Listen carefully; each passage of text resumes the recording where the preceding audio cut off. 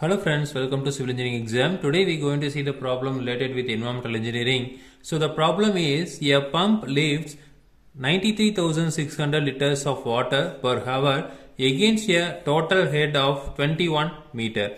The pump has a efficiency is 72% if the direct drive electric motor having an efficiency of 80% is used to operate the pump. Compute the cost of electric energy in a month.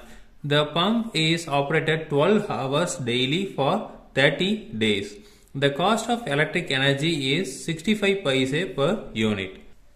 So in this problem, first we have to find out the horsepower, then we can find out the electrical energy consumed in 1 month. After that we can find out the cost. Okay, so now solution. So horsepower HP equal to, the formula is W into Q into H divided by 75 into neta.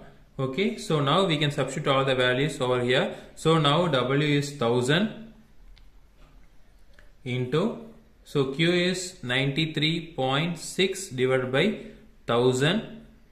Okay, so liters we can convert into meter cube. So divided by 3600. Okay, so into the H value is 21. So divided by, so the 75 into the neta value is, the efficiency is 72 into 0.72 into 80% of efficiency. So 0.72 into 8. Okay, so now solving this we got the value HP equal to 12.64. Okay, so now the electrical energy consumed for 1 month.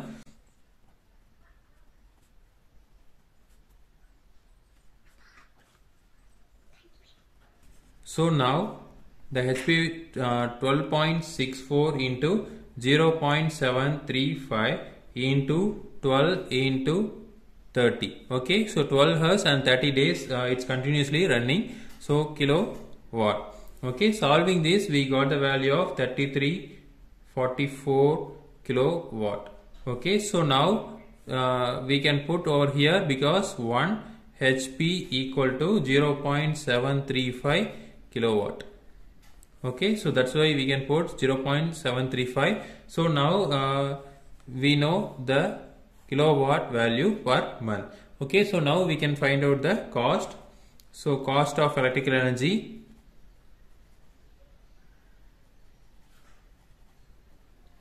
So cost of electrical energy per month is, so rupees 65 paise 0.65 into 3344 kilowatt. Okay, so now solving this we got the value of rupees 2174. Okay, so the cost of electrical energy is 2174 rupees. Okay, so this is a method we can solve the problem. Again, we'll see next video. Thank you.